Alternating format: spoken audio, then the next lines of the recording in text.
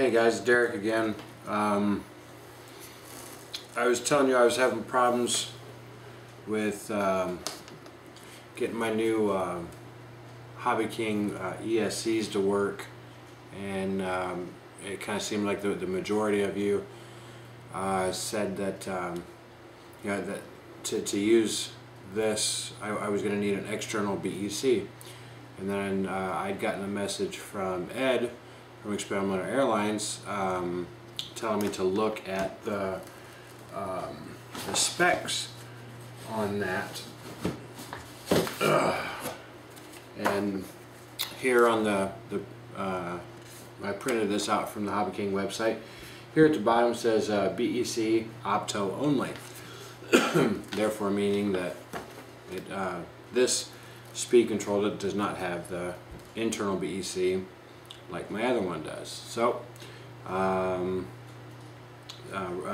that part right there is a lesson learned. I'll definitely be paying more attention to that when I order parts in the future.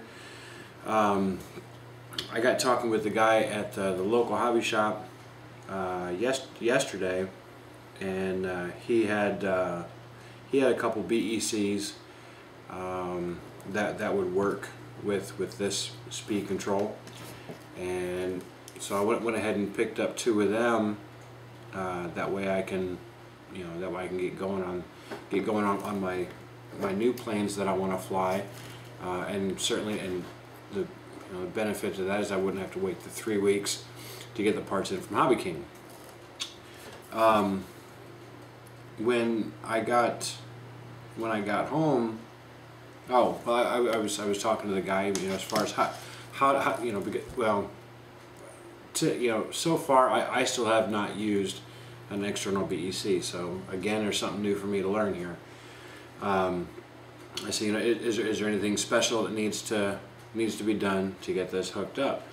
And he was telling me that I take the red and the black from the speed control and the red and black from the BEC, solder those together on my plug. Okay, is that it? He said, yeah, that's it, no problem. Well, cool, I can do that. I've got a couple extra plugs here that I bought extras just in case. So I went ahead and paid for them, and I brought the parts home. I get here looking at the directions for the BEC, and normally I don't read directions. It's a bad habit, but I'm getting better at reading directions, and I'm glad I read this part here, because now this part here brings up another question for me. Right here in red, it says disconnect the red wire from the ESC to the throttle channel on your receiver when using the Castle Creations BEC. It's a Castle BEC. So according to this, I need to disconnect the red wire from my ESC line, this right here, in order to use this, the BEC. Why is that? And I just think it's kind of odd, that the guy at my hobby store, and this has been going on for a while. I mean, I've had a lot of troubles with these guys at the hobby store. It's actually kind of a pain in the backside that I've decided to pick up RC as a hobby, because I can't get anybody reliable. It seems like I can't get anybody reliable here in town, which is why I depend so heavily on you guys there on YouTube. And again, I certainly can't thank you guys enough, the people that have helped me out so much. And there is a long list of the people that have helped me out. I think I've been picking people's brains on YouTube for 6-7 months now, and as long as you guys don't mind, I'm going to keep the questions coming. So anyway, back to this.